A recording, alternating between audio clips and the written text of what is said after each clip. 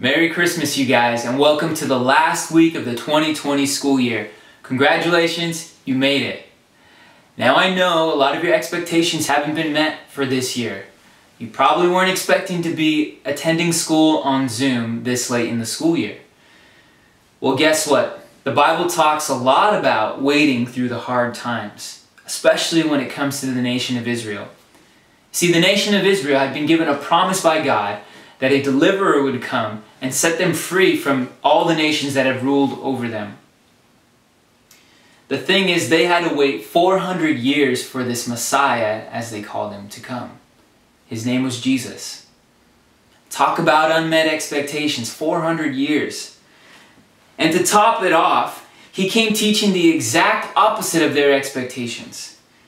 And his way of life was far from what they were looking for in a powerful, dominant king. Jesus says in Matthew 20:28 that he did not come to be served, but to serve and to give his life as a ransom for many. So many people miss Jesus because he did not meet their expectations. He didn't come to take over by force or to give them power to rule over other nations. He came as a servant king, humbling himself unto death for the sake of others. And he taught them and is teaching us to do the same. Don't miss Jesus because your expectations in this season and in this time are not being met.